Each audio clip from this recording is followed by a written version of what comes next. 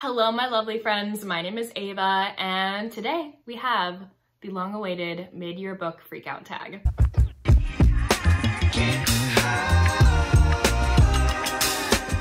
I love making this video every single year. This is my 6th year on BookTube, just about to become 6th year on July 2nd.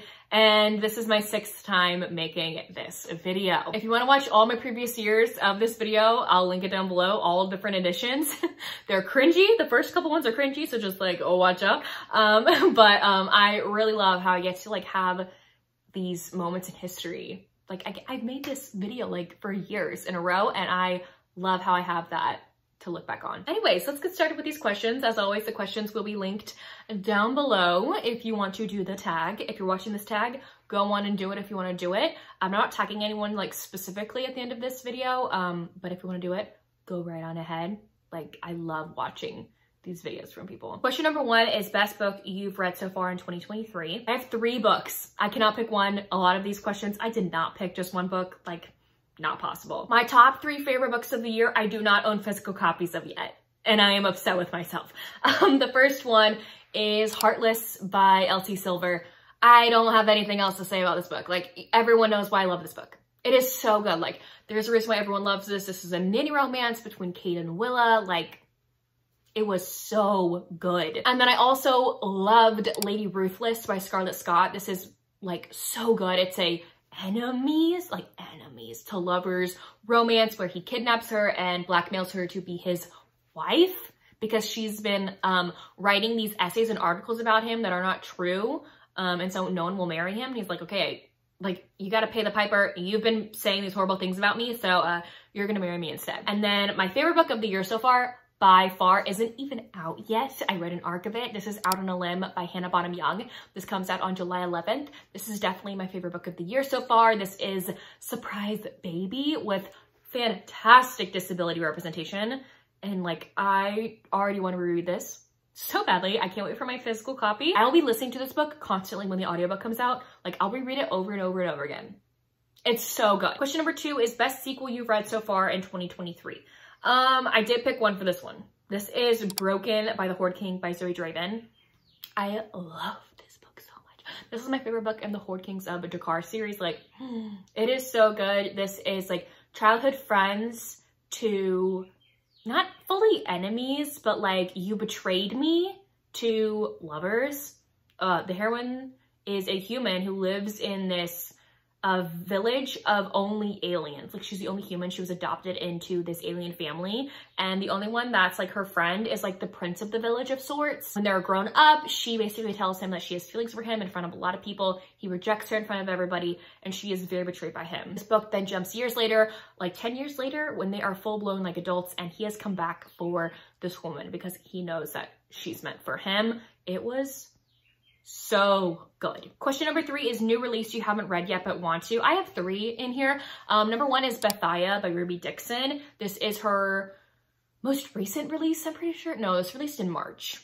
I think a few books have come out after that. Anyway, this book is quite long, and there's no audiobook yet, so I want to wait till the audiobook comes out because I've listened to all of the books in this series.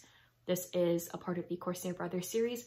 I listened to all the books in this series, and the audiobooks are fantastic, and they really enhance the story, so I want to wait until the audiobook comes out. I know this is Ruby's first FFM romance, which I am very intrigued about, okay? I also really want to read Fourth Wing by Rebecca Yarros. I don't own this book, I don't have this book, but I mainly want to read it because of the dragon rider aspect and the chronic illness representation. I know that this book has EDS rep, which is Ehlers-Danlos syndrome, which is a similar disorder to what I have. So I'm very intrigued by this one. And I've heard rave reviews, but I've also heard not rave reviews. Either people love this book or they give it 2 stars.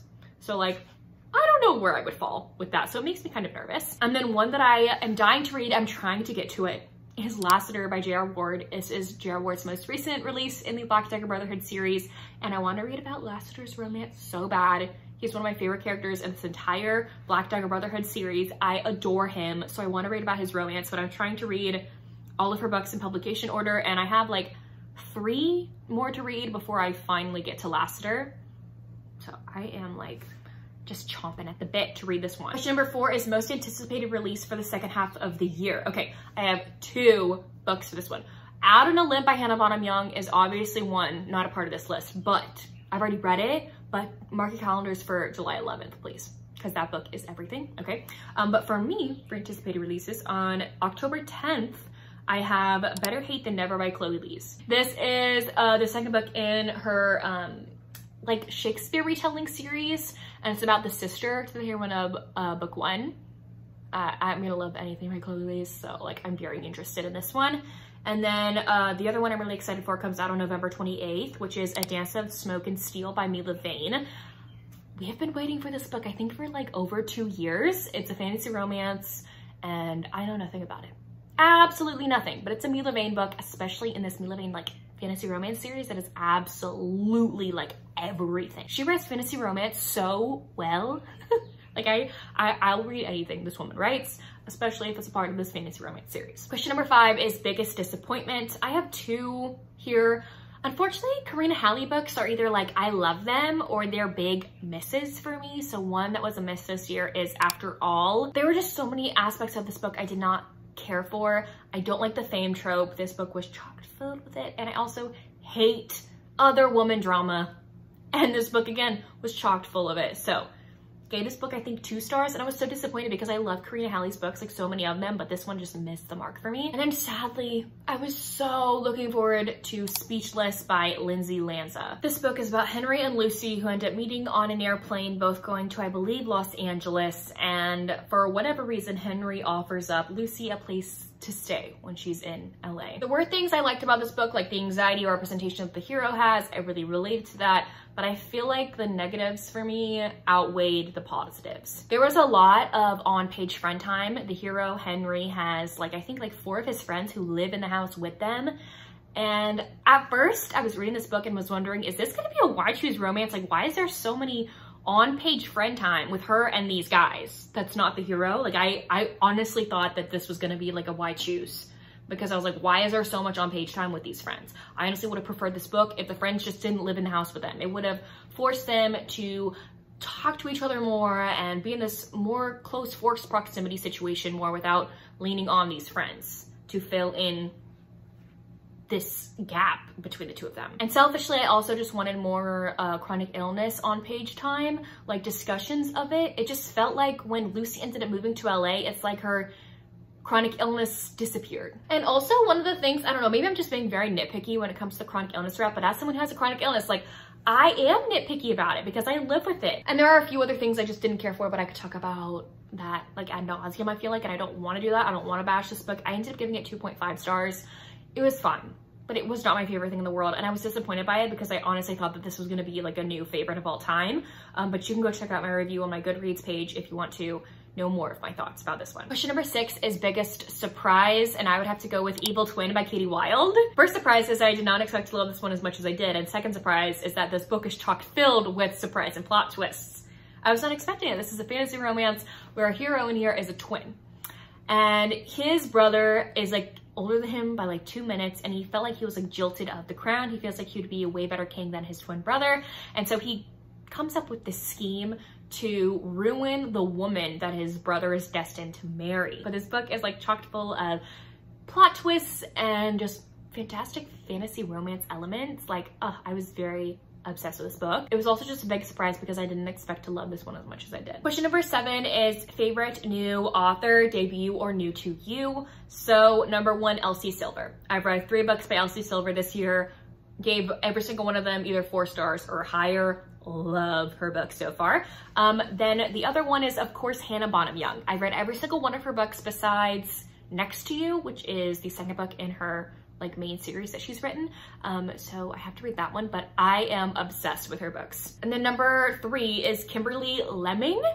I've read, I think, 2 of her books so far, and I love them. They make me laugh so much. If you want to just put like a giant smile on your face, you got to go read a Kimberly Lemming book. She writes fantastic like fantasy romances that are like novellas that like leave me cackling my butt off. Question number 8 is newest fictional crush. I have 3.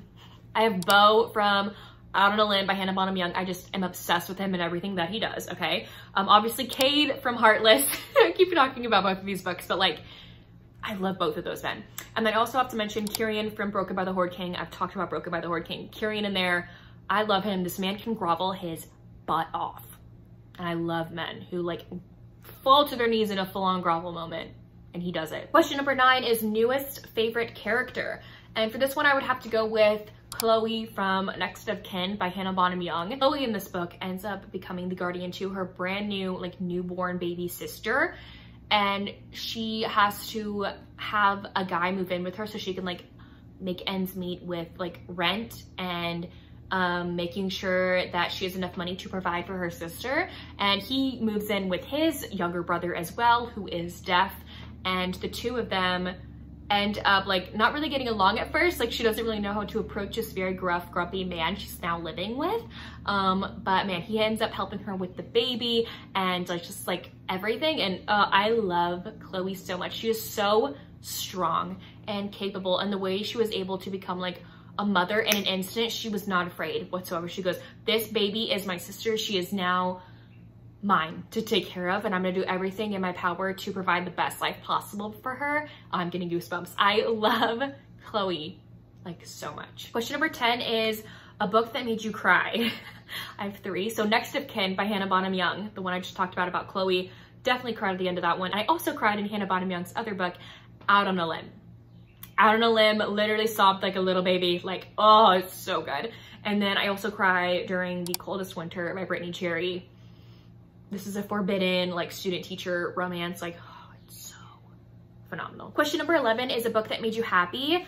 Flawless by Elsie Silver. Was definitely smiling the entire time I was reading that. This is like a bull rider romance where she's like his PR babysitter. Then That Time I Got Drunk and Saved a Demon by Kimberly Lemming. Obviously, for obvious reasons, smile on my freaking face, as well as Mistletoe by Kimberly Lemming, which is the next book in the series. Like, Kimberly Lemming's writing just makes me cackle. She puts this amazing banter in every single one of her books, as well as these just like hilarious moments. And then also When We First Met by Cara Bastone. I was just so happy reading that because it was so cute. This is a neighbor romance. It's also a novella. And the hero in here, just like I wanted to pinch his cheeks. He was so cute. Question number 12 is most beautiful book you've bought so far this year or received. So I have 2. Both of them, funnily enough, are historicals. But definitely I have to talk about Queen Charlotte by Julia Quinn and Shonda Rhimes. Like, I am obsessed with these 2 actors. I am obsessed with them. They did so good on the Queen Charlotte TV show, and they're just stunning to look at. I have this book like displayed on my bookshelf at all times. It is stunning. It is so pretty. And then I also have Untamed by Elizabeth Lowell. Like, this step back is like everything to me. Look at all the pink. I've never read this book, but man. Oh, and you also get some booty action with the hero. But this pink is everything. The step back, like, I'm obsessed with this one. Question number 13 is favorite review you've written. And for me, I'm actually going with like a video that I've made or posted. So I have 2. One is for YouTube and the other one is for Instagram. So my favorite probably video that I've made so far this year is the Alien Romance book tag. I loved creating that book tag. I loved putting it together. And if you haven't checked it out yet, go on ahead. I'll link it down below and you can go do the tag if you want to as well. But I realized that an Alien Romance book tag didn't exist, so I had to create one. I just loved talking about all of my favorite alien romances. For Instagram, I've been loving the graphics that I've been making, like the digital recommendation and graphics, or just graphics in general. I'm having a lot of fun with Canva, and I'll literally listen to an audiobook or watch a movie while making these graphics, and it's literally fun to me. Like, I love making them. So definitely the graphics on Instagram have been like a highlight for me this year. Question number 14 is favorite book to movie adaptation from 2023. I know Queen Charlotte did not come out first, but like, I'm obsessed with Queen Charlotte. I'm obsessed with it, and it's inspired by the Bridgerton books, okay? Like, book to movie, movie to book. This is more movie to book adaptation. I have not read this book yet, but I'm about to. I have the audiobook waiting in my Libby right now. But man, I'm obsessed with these 2 characters. I'm obsessed with their romance. I love George with every fiber of my being. And that show was like my new favorite show of all time. Question number 15, the last question is, which books do you need to read by the end of the year? Definitely all of them is the real answer here. But if you want specific ones, I have 4 that I would love to mention really quickly.